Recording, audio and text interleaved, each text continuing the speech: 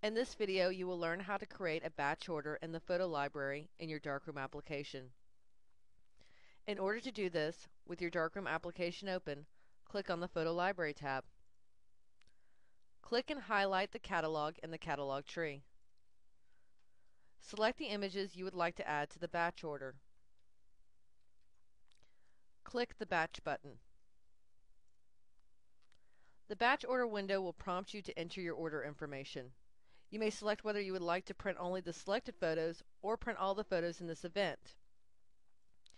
If you select Print all the photos in this event and you have created sub-events, the option to print all sub-events becomes available.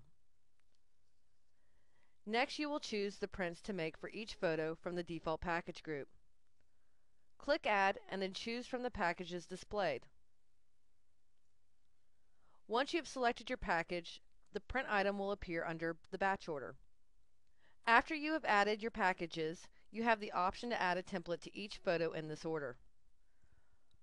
For more information on adding templates to batch orders, please visit our other videos about templates.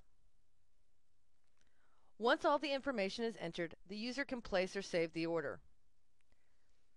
If you choose to place the order, your order will print automatically if you have the auto print option turned on in the Orders tab.